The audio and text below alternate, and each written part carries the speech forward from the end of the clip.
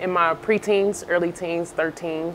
It was a lot of things going on at home. There were a lot of issues with mom. So I started rebelling. I left home. The important thing with that is that I still went to school. I didn't have someone at 13 to wake me up and go to school, get good grades. I still was motivated to do that. And I graduated from the #1 high school in Buffalo, New York with honors. After that, again, knuckleheaded around. I had my first son.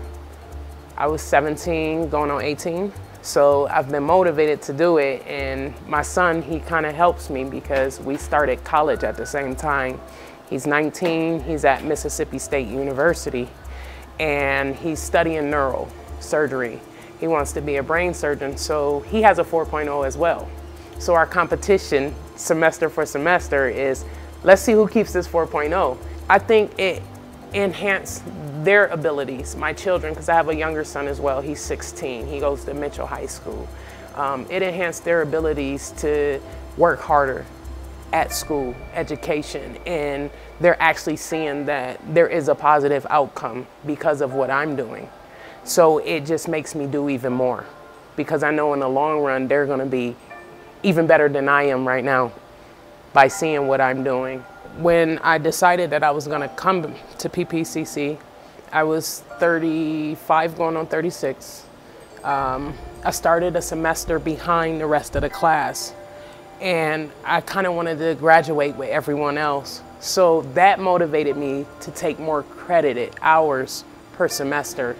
Last semester I took 20 credited hours, and I still completed with a 4.0. And like I said, this 4.0 is became my motivation because I've never thought I was capable of this type of outcome. And now that I know I am, I refuse to get less than that. So I push myself every day.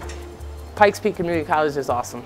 It is. The people here, the students, the faculty, everybody, they make me feel like it's a family, it's a home. The money that I've received through scholarships has made academics so much easier because I'm not focusing on financial. How am I going to pay for this? How am I going to get these tools? I already know that it's coming as long as my grades stay good. A lot of people say that I'm more of a leader in my classes, and I kind of feel like I am because when I see someone that's not doing what I see they're capable of doing, I do bring it to their attention. I help them realize we're all here to do the same thing, and that's to get this degree that we wanted. So why come to school, have to pay for it, and then waste it? After I'm done in the fall, I plan on studying until May to get my ASC certification. I think it's very important to have women in the automotive industry.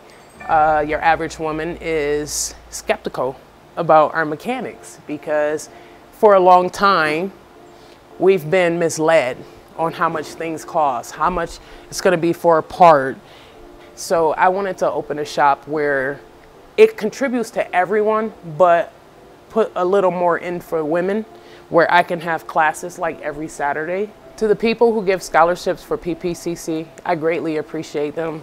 And I would love to just run and give them a big hug for all of what they've done for me.